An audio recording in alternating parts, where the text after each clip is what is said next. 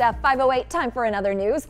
Out with the old, in with the new. Times are changing and so are traditions when it comes to starting a family and living the American dream. According to insurance planning organization Life Happens, 61% of people surveyed think traditional life events are less important compared to older generations.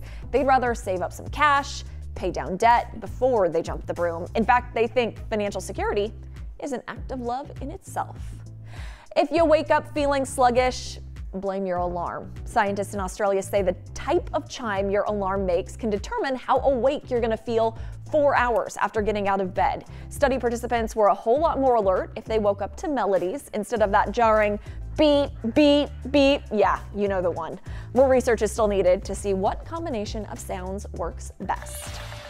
So they say, if you can't take the heat, stay out of the kitchen. But new research suggests a lot of us are confident when it comes to one meal: breakfast. The folks at Mazola Corn Oil found nearly half of people surveyed say eggs are the easiest food to make without a recipe, no matter if they're over easy, scrambled, boiled, poached. Of course, French toast made the menu as well. So what meal are you most confident cooking?